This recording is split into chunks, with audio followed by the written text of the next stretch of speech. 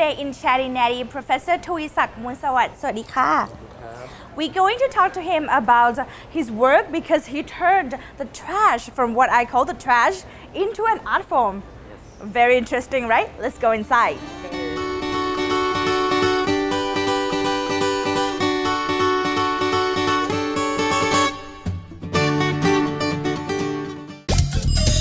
Would you call it like a junk, or would you call it trash, or would you call it something else? I would not call it junk because for the artist, every materials are the same. It have meanings. It also have value, cultural value through it.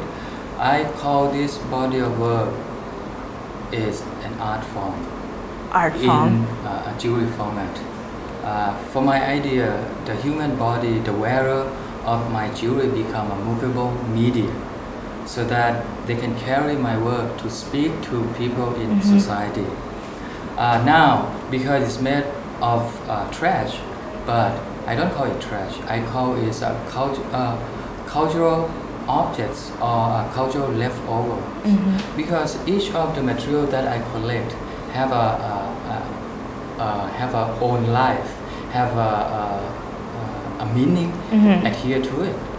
For me, I don't call myself an artist. I don't call myself a designer.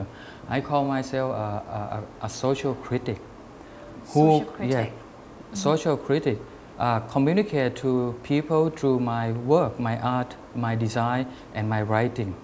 Therefore, all my work has to have a certain meaning, a certain stories that happen around us in today's society. Okay, why jewelry? Why not clothes, or why not shoes? Why not hats, and why jewelry?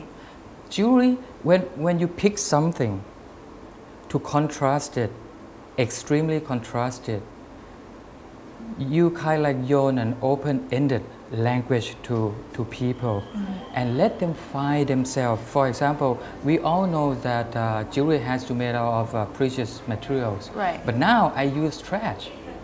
What happened? Why do you think it's become a jewelry? What is the meaning or the definition of jewelry now? I want people to think instead of I telling them what it is. If I use trash and put in the context of jewelry, it's create a big questions. Why I use trash for jewelry, and why you call it jewelry? Because you don't use any precious metal. But for me, the jewelry, if we look at the history of jewelry, people who live in the cave, they find all the bones, shell, whatever around them. Like ancient times. Yes, and then they put it together into a necklace, and it's become a jewelry. It's talking about how you see yourself by using jewelry to transform your feeling. If you think it's beautiful no matter what. That's why my work is not talking about commercial value, but talking about the inner value. What was the inspiration behind all of this? Like, one day you just went to the beach and you just found everything, the trash on the beaches, and you just pick one of them, that's it? My parents live close to the ocean, and I grew up, playing around the beaches. Now when I moved back, I went for my vacation, and I found a lot of trashes on the beach. It's not beautiful as it used to be. So, I wake up really early in the morning, and I grab a plastic bag that I found on the beach, and then I started to collect all these objects. Everything? Not everything. Mainly the things that will not deteriorate by themselves. Like what? Like plastic, glass. I document wherever the object I found. Before I pick it up, after I pick it up, what happened.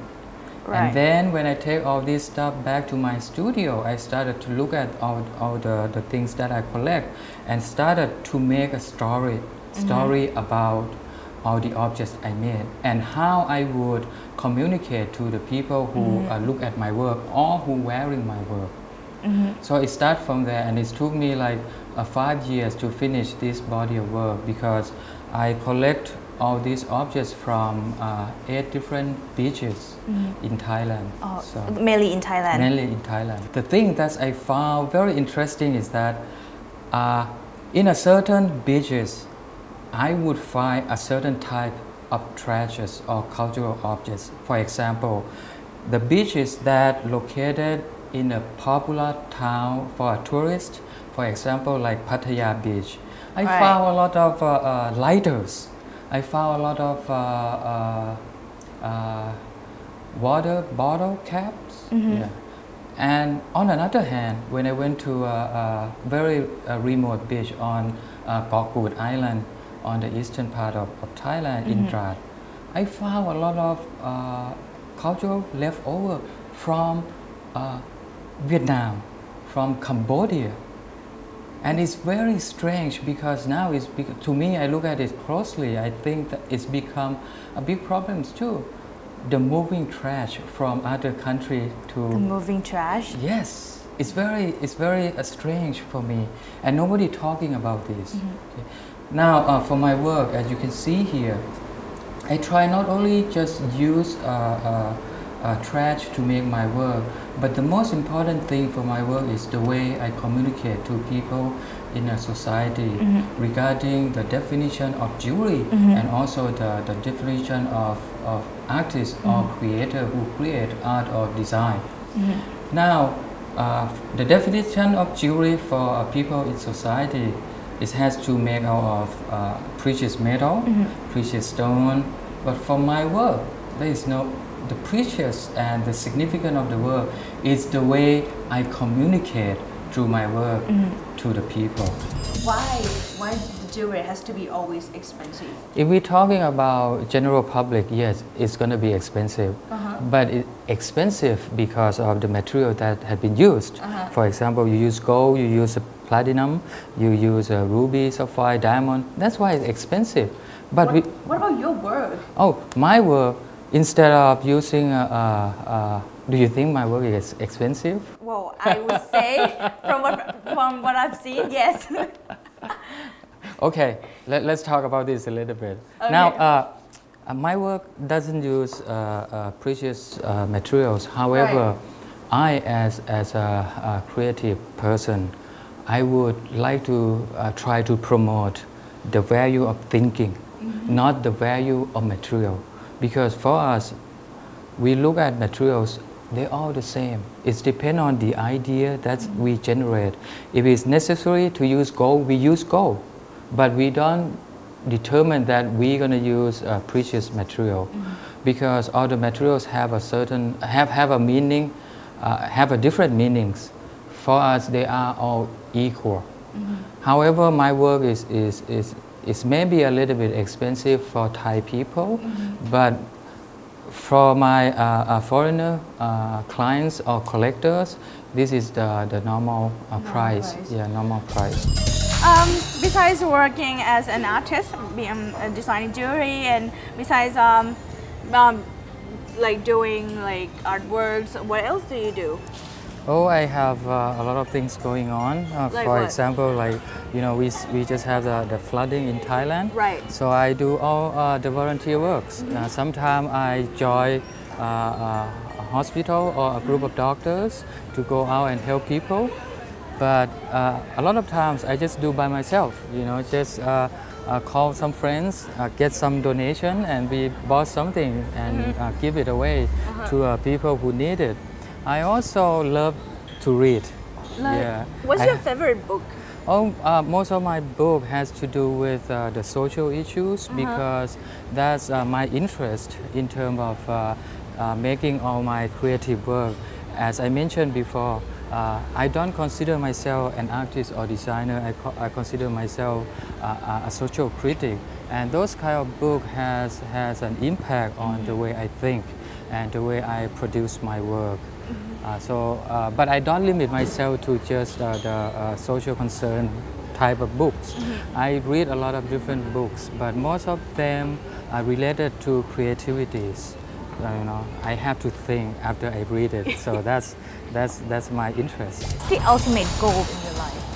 What's the dream? Oh, my dream is kind of funny. I want to be a cool and hip uncle. So you know.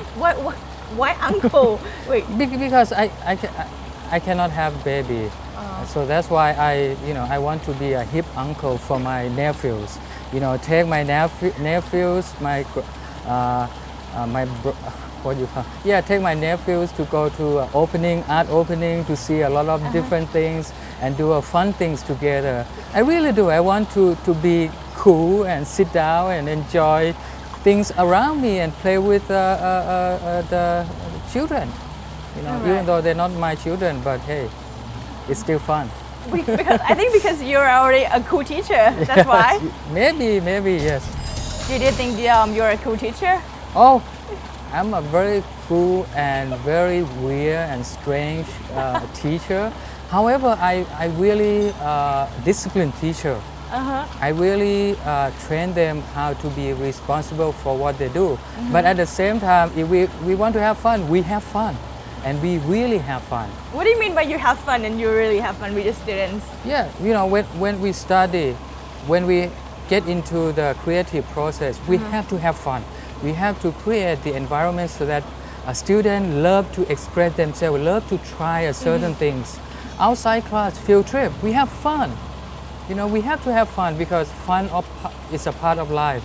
Especially for my students because they are teenagers. They have to have fun. But fun will come with a discipline too. So you're a cool teacher and you want to be a cool uncle. Yes, that's my ultimate goal.